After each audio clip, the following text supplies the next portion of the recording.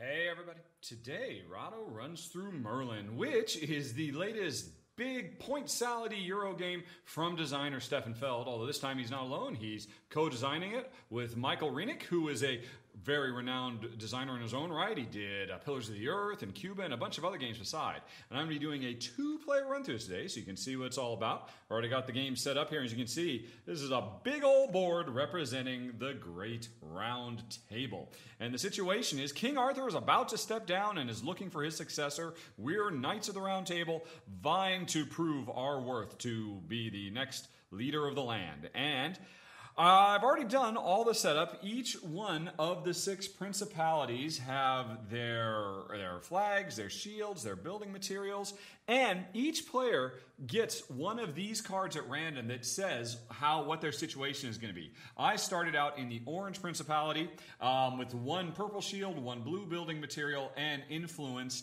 in the gray principality over there. And Jen, she had 1 as well, starting out in blue, Fishtown, with a gray shield, black building material, and influence in Browntown. All right.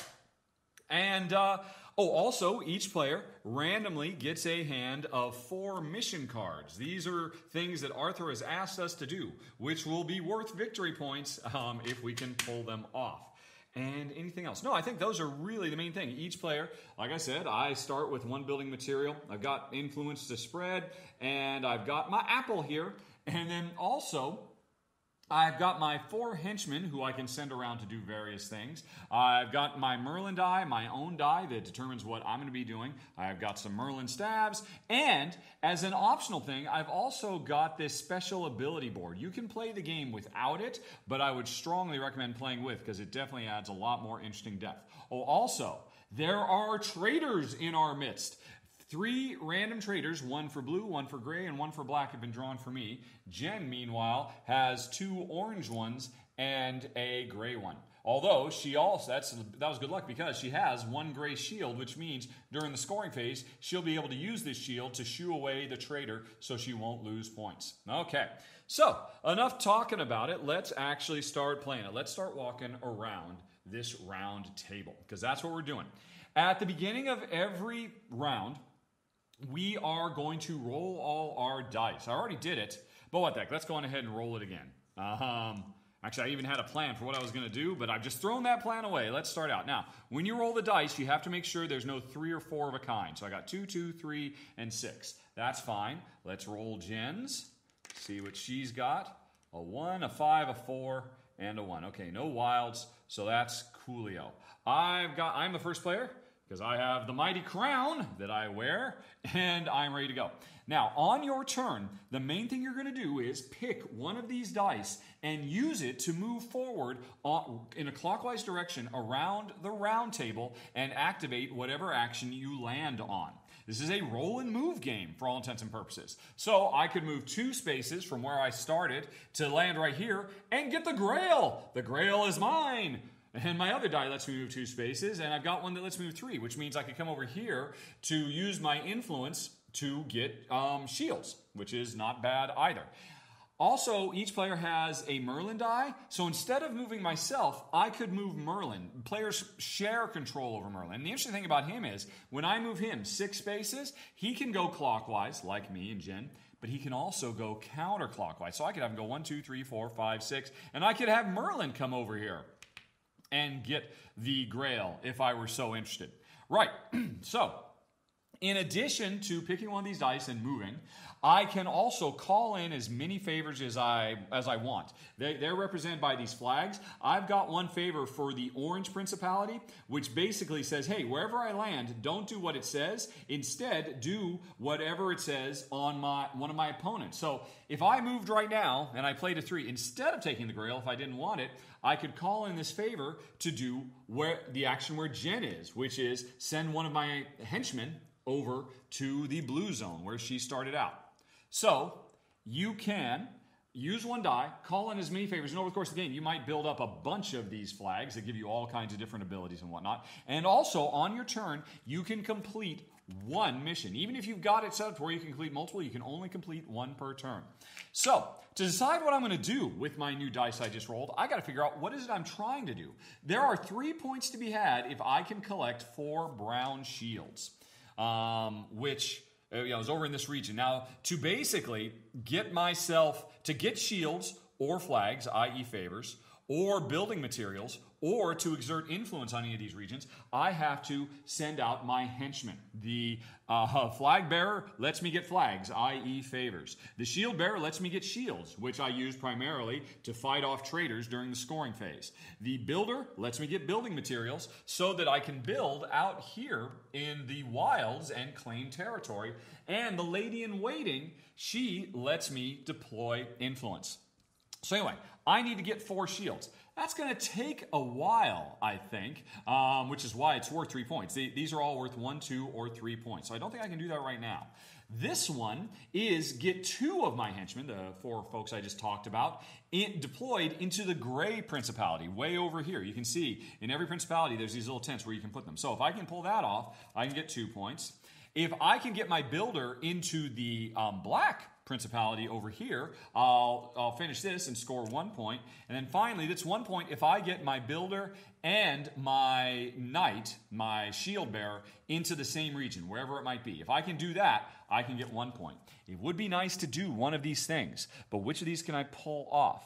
Now, Jen, of course, she's got her own goals she's trying to do, but we'll worry about that on her turn. Also, I can see there are other missions that King Arthur has set up for us, but this is a display that once I complete a mission, I can take one of these. So I could also be thinking about which of these missions do I want to collect in the future once I complete one of my own. That's a lot to think about, isn't it? Yes, it is. Let's see. If I move Merlin 1, 2, 3, 4, 5, 6, oh my gosh, I could get this is Excalibur, I could get Excalibur and I could get the Grail. If I move Merlin counterclockwise, 1, 2, 3, 4, 5, 6, I can get Excalibur. You know what? I'm not going to worry about my missions right now. I'm just going to move it. Because here's the thing. I can see that Jen has the ability to move Merlin 1. And if I want to use Merlin right now to grab the Grail, I should do it. Because if Jen moves him 1 in either direction, then he will end up landing somewhere else. So the first thing I'm going to do is I'm going to say, Merlin, move 6. And clockwise or counterclockwise, 1, 2, 3, 4, 5, 6. And I have just collected the Grail. Now, this will help me out during the scoring phase. And I should say, by the way, the game takes place over 6 rounds. Each round will play all 4 of our dice. And after the second, the fourth and the final round, we will tally up scores. And so, having the Grail when we get to scoring, that'll be really handy. So, that's what I did. I just moved Merlin, and wherever I landed, I did what he said. Now, if I didn't want to pick up the Chalice, I could use this to do Jen's action, but I'm not going to do that. I'm just happy to get this. Now, if Jen ever lands on this spot, either with herself or with Merlin, she'll end up taking the Grail away from me. So that's not good, but we'll worry about that later. So that was my first turn. Super duper easy peasy lemon squeezy. Jen's turn. What is she going to do? Well, again, she needs to be thinking about setting herself up to complete objectives. So let's take a look at the ones she's got. All right. Like me, she's got one of getting 2 people into the same place. Any principality will do. Her lady in waiting and her shield bearer into the same place. If she can get influence in the gray and the orange principalities, that'll be worth 2 points. If she can pick up 2 brown building materials, that will be worth 2. Oh wait, no, actually I'm sorry. Those are orange. The brown and the orange look very, very close. They don't. This is the orange. You can kind of think it's brown, but it's orange. When you see a brown, you'll notice it's definitely different. Or Jen could get 2 points if she gets a favor from the brown and the gray. So those are the things she's keeping in the back of her mind that she'd like to make moves that gets her into a position to collect those. So getting 2 orange means basically landing over here and deploying her builder would get her one of these orange cubes, but then she'd still need to get another one as an example. But let's take a look now and see what Jen's capable of doing. She could move Merlin 1 space left or right. And she could do that right now, but now that I've moved Merlin, she doesn't have to rush on because she knows I can't move Merlin again. So she could do him right now to move back 1, which means she could call upon her influence to get a flag. Now that wouldn't be bad because at the beginning of the game, she ended up with influence over here in the brown area, and Jen needs a brown flag. So that's not bad. Moving Merlin back one to say, hey, where do I have influence? Oh, over here, I'll take one of those flags, and then she's halfway towards completing this mission. Or instead, she could move Merlin right one, and that would allow her to build and be the first to grab land and get bonuses that way. Ooh, that could be pretty cool too. But let's think about Jen herself. She's got a 1, a 4, and a 5. Now, she can't go counterclockwise herself. She can go clockwise. So, if she lands here, this lets her convert any one building material, flag, or shield into a different one. Ooh.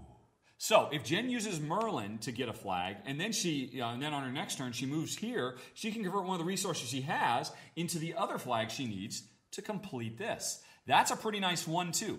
Let's, although she's got to think about, after she's moved 1, she'll have used her 1 die. She still has to use her 4 and her 5. What will that do for her? On her next turn, if she goes 1, 2, 3, 4, hey, she can get a brown cube because where her influence is. Or if she goes 5, she can swap missions she's got in hand for other ones. But if she goes 1, 2, 3, 4, then on her last turn, she'd go 5. 1, 2, 3, 4. So she goes 1, and then 1, 2, 3, 4, and then 1, 2, 3, 4, 5. She'll be able to get a shield. She will just miss taking Excalibur. And Excalibur is very, very cool. When you take him, you immediately get to push off one of the traders in your midst. And then also, on top of that, if you're still holding Excalibur, when scoring, you have the chance to get more points that way, too. Oh, also, I forgot to say, when you get the Grail, and I totally forgot this, I just picked up the Grail, right? Every time you get the Grail, you claim it for scoring, and you immediately get 1 apple. So I have 2 apples. Now, apples are awesome. If I recall correctly, I think they're worth 1 point at the end of the game if you haven't used them. That's nice, but what's better is, if ever I use an apple, I can change any die of mine to any value I want, which is very, very... Apples, from this nice lady, I assume there's somebody in Arthurian lore, some lady who has apples, I don't know, but those apples are super powerful. Oh, is it the poisoned apple? No, that's Sleeping Beauty. Anyway, though, so... yeah, I think Jen does like that. She is going to use her 1 die and move forward 1. Move forward 1 and convert a resource into another resource. She's got to give up one of her things. So she could give up this building material to get the flag she needs because she's also planning on getting a flag there. So she needs to get a gray flag. Actually, is there any other way to get a gray flag? Because, if she were to land here, but she'd have to go all the way around, she could then deploy her flag bearer here, which would let her get a gray flag. But there's also other ways to get flags. Well, it's right here. She can get flags based on where she has influence. So she'd have to have influence there first. Right. I think this does make sense. She's going to come here. She's going to give something up. One of her building materials, one of her shields, or one of her flags to get a different one of any color she wants. Now, she doesn't need this blue flag, so I think she's going to give up this favor from the blue principality, which is an awesome favor. It lets her move herself counterclockwise. As you can imagine, that would be a huge deal. But Jen is going to give this up, so it goes back over here, to swap it for a gray.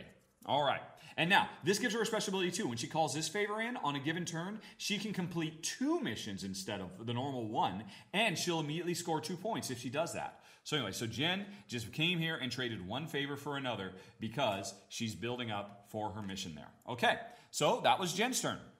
My turn again. All right, I've still got my 3 dice to go. Let's go on ahead and use one of my 2s, and I'll go 1, 2, and Excalibur is mine. Okay, and I can now immediately eliminate one of the traders, my choice.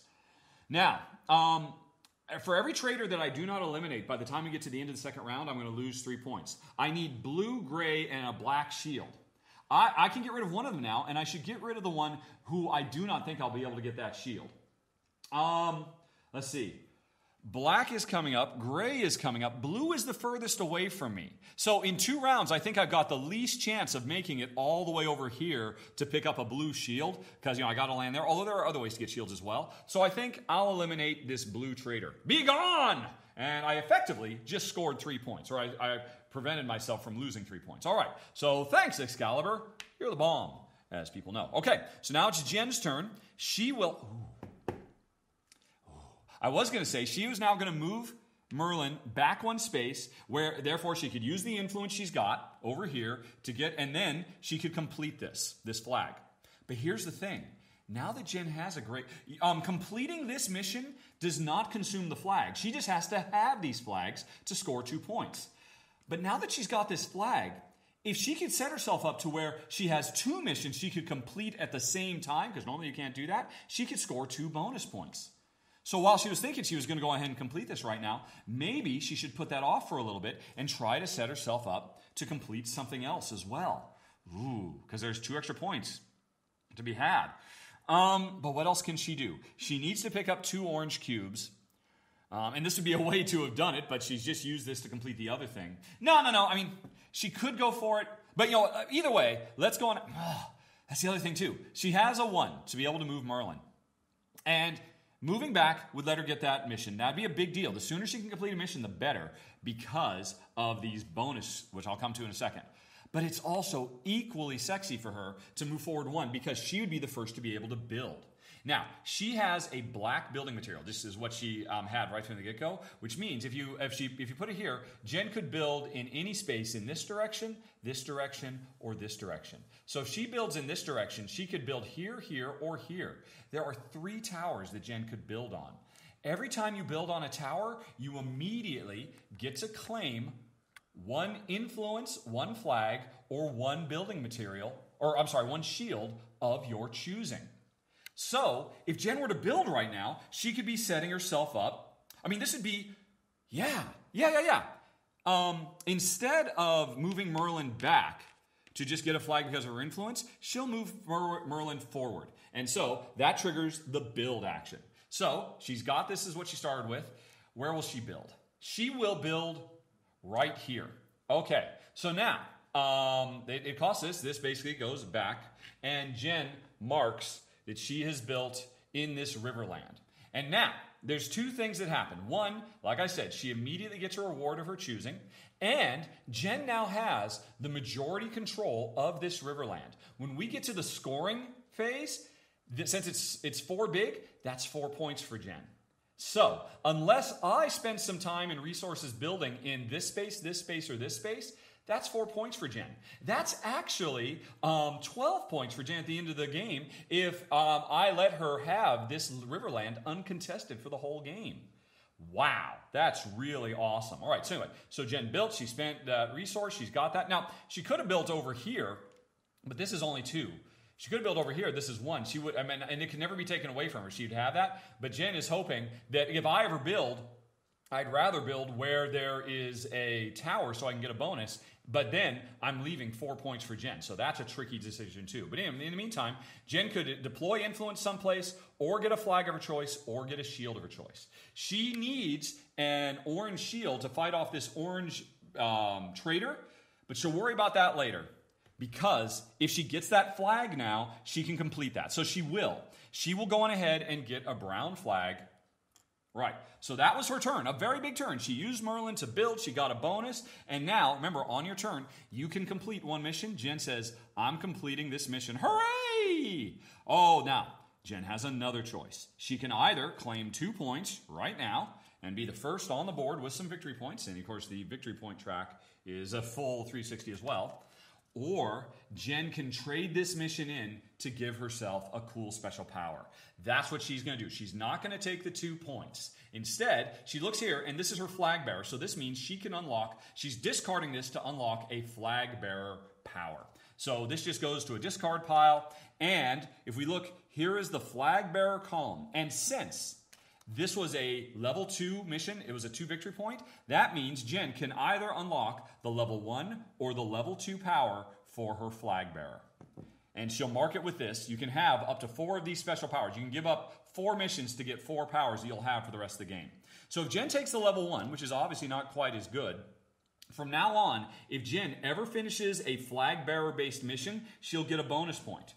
Although, as it happens, none of her missions are flag bearers. And in fact, there are no flag bearer missions out there, so I don't think she's very excited about that. She will take the level 2, which makes her flag bearer more powerful. Normally, when you deploy your flag bearer, you've got to deploy him to the space you just landed. If you landed over here, you got to deploy him over here. But from now on, when Jen deploys her flag bearer, she can deploy him anywhere. So that makes it much easier for her to get specific.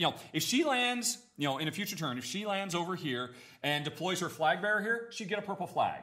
But Jen could deploy and get any flag anywhere she wants. So that is a huge deal, and that's going to help her out for the rest of the game. She is very pleased with that. Well worth sacrificing 2 points. And now, she's down to 3. At the end of her turn, if she completed mission, she's got to take a new one. So she could take any of these, or she could draw blind.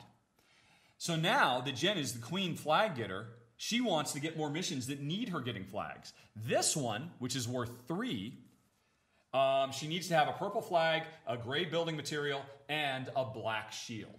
So, is this the one she wants to take for herself? Well, the other ones don't need flags at all. She could go blind, but she might not. So, she'll just go on ahead and stick with that, because, hey, at least it needs 1 flag. All right. And it's a big 3-pointer. And it's a lady-in-waiting 3-pointer, which means if she completes that, instead of taking 3 points, she could unlock the highest level for her lady-in-waiting special power, which would be awesome, too. Boom! Right out of the gate. Things are exciting. So, back to me. Back to my turn. Okay, so I've still got my 3 and I've still got my 2.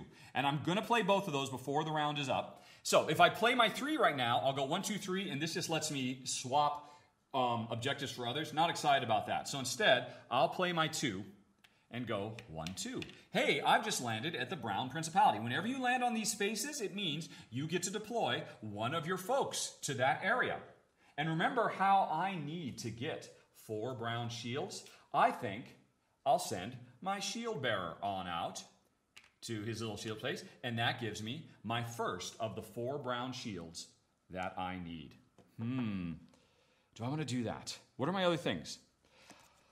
Instead, yeah. So this is nice. This is worth 1 point. If I get my flag bearer and my builder into the same zone, I can score a point off of that or unlock a level 1 ability for my builder. So I'm halfway towards that now. I just got to get my builder into this zone. Although how am I going to do that? Well, I'll worry about that later. So anyway, I landed here, deployed my shield bearer, got a shield. I'm starting to work. And now it's Jen's turn. She's got a 4 and she's got a 5. I started to think about this before, but I don't remember. Let's see. If she goes a 4, 1, 2, 3, 4, she can get a building material from wherever she's got influence. And then she'd go on her next turn, 1, 2, 3, 4, 5, and she'd take Excalibur, yo. Yeah, Jen is totally going to do that. Although, let's think about the other one. 1, 2, 3, 4, 5. A swap and then 1, 2, 3, 4. Either way. Yeah, she's going to go 1, 2, 3, 4 and land there. And Jen looks around. Currently, she only has 1 influence. And it says, hey, wherever you have influence, you can take. It's only 1. If she had influence in a lot of places, you have to pick 1 place. She's giving herself a brown building material, which means later on, she could use that to build over here or over here and get another tower bonus. And unfortunately, she does not have an objective to get brown cubes. These are orange cubes. But still, she'll just use that to build and get more land. Yay! Okay, so that was Jen. She just did that. And now my last action, I'm going to move 1, 2, 3. Now, I have to admit, I'm not that excited about this. This is get victory points equal to the number of building materials I've got. I've got 1 building material, the one I started with. So that's 1 point. That is no bueno. 1, 2, 3. Let's think about this for a second. I could get 1 point, or, remember, I can call in a favor. I would have to throw this orange flag away. But you know what? I don't have any objectives that require the orange flag. If I throw this away, I can duplicate the power of Jen, wherever she is. And Jen is over here. So if I call in this favor, which is what I think I'm going to do. Right, so first of all, I am going to move. I'm going to move the 1, 2, 3. That's what the die says I got to do, so I did it. And I'm not excited about that. I don't want one victory point. I don't need this orange flag, so I'm going to spend it to copy Jen's action, which means I can get a building material from someplace that I have influence. And at the beginning of the game, I had influence in Greytown, so I've just gotten my second building material. Now, unfortunately, I don't have... Oh, wait. When Jen took that, a new one should have come out, which is another simple one. Get your lady in waiting and your builder into the same space. We don't have that, but that's something we might get later. So, I've got another building material. I've got 2 building materials now, but I have no objectives about collecting them. But hey, that means I'll be able to build 2 manors out there. And also, see, now if I landed on this space, it'd be worth 2 points instead of 1. A little bit less exciting, but c'est la vie. So, that was my last action for the round. Wait a minute. What? Oh dear, Jen still has 2 dice. Did I skip a turn of hers? I must have. Oh, shoot. Right. So I did Merlin, and I did a big Merlin, and then Jen moved, and then I did a baby move, and Jen did her thing, and then, I did that. Oh, I jumped ahead. Shoot. Everything I just talked about. I'm not doing that yet. Sorry, folks. Oopsie. Right. Although. Well, no. Okay, I moved here. I got my shield that I needed to collect. That's what I did. And then I accidentally took another turn. It's Jen's turn. No. Okay, no, this is right. I just forgot to move Jen's die over here. So anyway, yeah. So Jen had done that. That's how she got there. Then I went the 1, 2, 3. I did everything I said, which allowed me to get the building material. So that was my last turn, and now it's Jen's last turn. She's going to go 5. 1, 2, 3, 4, 5. And boom! She steals Excalibur from me, which lets her immediately eliminate one of these guys. She has 2 she already has a gray to take care of him, so she'll get rid of one of the orange traders. She just saved herself 3 points. And folks, that was it. We have just finished the first of 6 rounds. So at the end of the round, we move on to the next. All the dice got to get re-rolled. This is my Merlin. Wait a minute. Oh yeah, I just forgot to move my 3 because that was the last one. Okay, so hold on a second. Here we go. Here I am. And here Jen is. So we got to re-roll for the next round. Also, the first player marker moves. Jen will be first going into the next round. Oh, nope. Okay. I almost got 3 of a kind, but I didn't. So that's fine. 3 or 4 of a kind means a re-roll. And Jen did. So Jen's got a re-roll until she doesn't have 3 or 4 of a kind. Okay, that's more like it. She's got a 3 on her Merlin and a 1, 5, 4. And Jen is the first player out of the gate. And so we got a whole new bunch of dice. We got to start thinking. And Jen really wants to start leveraging the power. So what could she do? She has a 1, which would let her get a shield from wherever she has influence. Or a 4, 1, 2, 3, 4, which would let her build again, and she's got building material. Or a 5, which would let her get points based on, she's not excited about that. She also has a 3 for Merlin. She could right now go 1, 2, 3, and get points based off of influence, not exciting, or backwards. 1, 2, 3. Ooh. 1, 2, 3. She could move Merlin back here and deploy one of her folks. And it would either be one of her folks into this region, or if it's her flag bearer, she could deploy him anywhere. And why would Jen do that? Oh, she could deploy. She basically wants to get that purple flag. So Jen could start working on that by moving Merlin backwards, and then still do her other stuff. So I think, yeah, right off the bat, Jen is going to move Merlin, not forward 3, because that's pretty boring, but instead backwards. 1, 2, 3. And so Jen now gets to, deploy one of her people. And so it would be nice to say put her lady in waiting here so that she, because here's the thing. At the end of this round, we're in the second round, we're going to go to scoring. There will be scoring for majorities in influence. I've got the majority here. Although it's a majority of 1, so I'll score 1 point. Jen's going to score 1 point over there. Jen could deploy her influence here, and now we're tied. We'd still split it, but if Jen could get another one, she would win 3 influence. But by the same token, the more her influence is spread around, the more these actions where use influence to get things becomes more valuable. So Jen could do that. Or she could get a shield, although it's a gray shield. She already has a gray shield. But more importantly, Jen is going to deploy her flag bearer, and he would come here to give her but she's not. She can send him anywhere she wants. Send him over to the purple town so that she can get a purple favor. Now, this favor, if Jen ever wants to use it, it lets her flip a die. Turn a 3 into a 4, turn a 1 into a 6, etc., etc.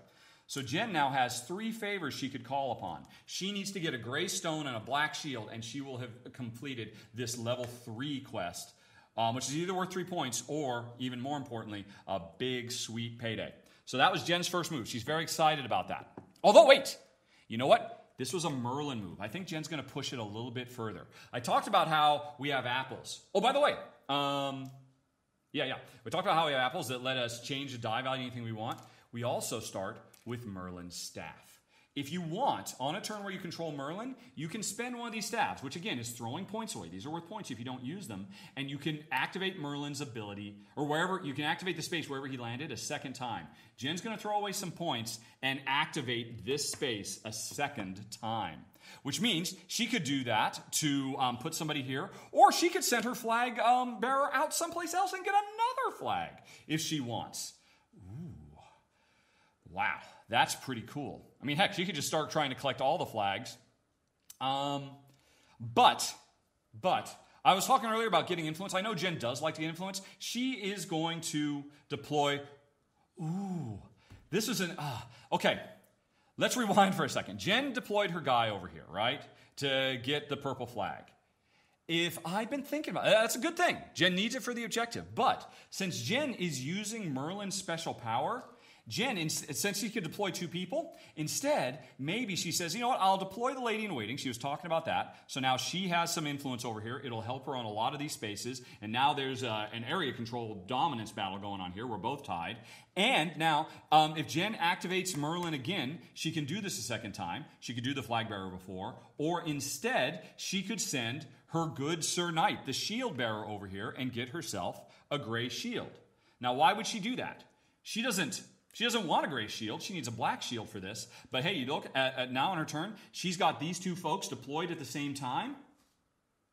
That's an objective. Jen has just completed a mission. She can score 1 point, or she can take the level 1 special power for her knight. You know Jen, she's taken the level 1 special power for her knight. And so from now on, whenever Jen completes knight-based missions, she gets an extra victory point. So I think she wants this or this because they're worth extra points. Yeah, baby! Let's see. This is have influence in purple, a black building cube, and a brown shield. And this one is a brown shield and a blue shield. So I think, or Jen could draw blind. But she really does want to focus now because she's got that special power on completing night-based missions. So she'll take that. What could she have gotten? All right, it was a lady in waiting. Get any 2 people into the orange principality. All right, so that was Jen's turn. Again, a very cool move. She threw some points away, but she did it for a special power. We're now tied, and all of these influence spaces are more valuable to her now, the more influence she gets deployed. Nice first move for Jen. Now let's talk about what I'm going to do. Well, hey, I don't have to worry about Merlin. I know where he's going to be. Hey, I could do him right now and get the Holy Grail back, which would give me another apple, which would give me more control over my dice. But I don't have to rush on that. There are no other players, so he's going to stay there. So I've got a 6, a 6, and a 3. That would be 1, 2, 3. This is change something into something else. 4, 5, 6. This is get flag from one of my places where I've got. So I could get a gray flag. I don't need gray flags. I'd probably want to do this to start swapping because, hey, that purple shield I've got that I don't need, I could maybe turn it into a brown shield and start working for a big payday. So that's a possibility if I land here. And then after I do that, my next move, 1, 2, 3, 4, 5, 6, gets me into Blue Town. And then 1, 2, 3, 4, 5, 6 gets me into swapping stuff. I'm not particularly excited about that. No, I'm not. Let's see here. So what do I do? If I go instead for 6, 1, 2, 3, 4, 5, 6, hey, I get a flag, and then I can go 1, 2, 3, and then 1, or I could go 1, 2, 3, 4, 5, 6. 1, 2, 3, 4, 5, 6. Ooh, move one of my guys somewhere, and then 1, 2, 3. Yeah, no matter what, I'm always going to land there unless I change things up. But remember, I've got apples. I can land anywhere I want. So I need to be thinking about completing these missions.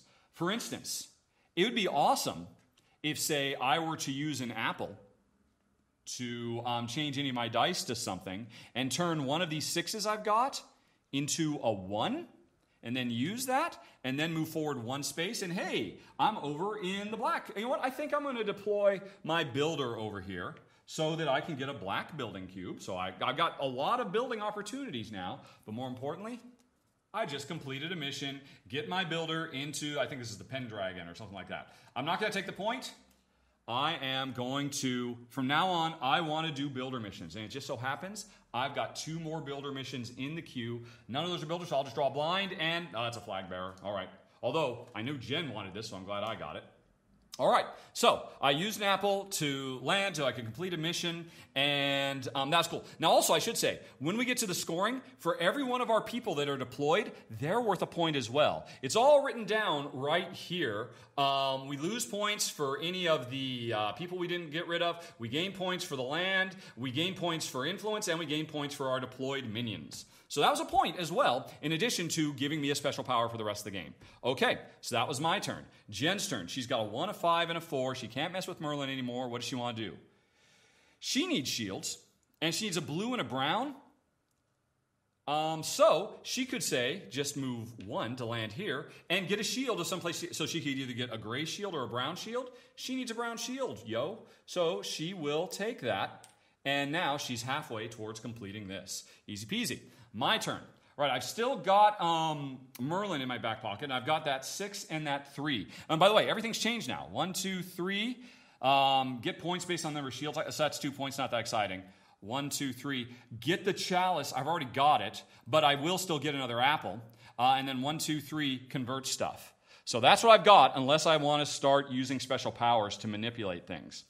Also, let's not forget, after I use Merlin to either get the chalice or over here, I could use a staff and activate him a second time. So I've definitely got options there too.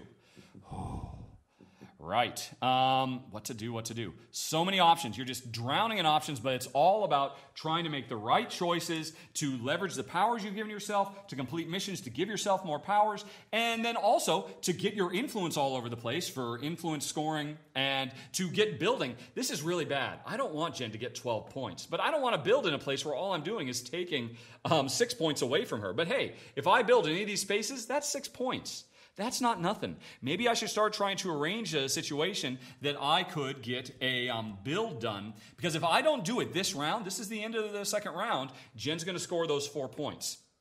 So, if I get built, and again, remember, I've got another apple. I can change dice to whatever I want. But you know what, folks? I think I'm going to stop right there because that should just give you a basic idea, just scratching the surface of how deep, how much there is going on in Merlin. If you want to hear some final thoughts now, you can hit that I in the top right corner screen or follow the show notes in 5, 4, 3, 2, 1.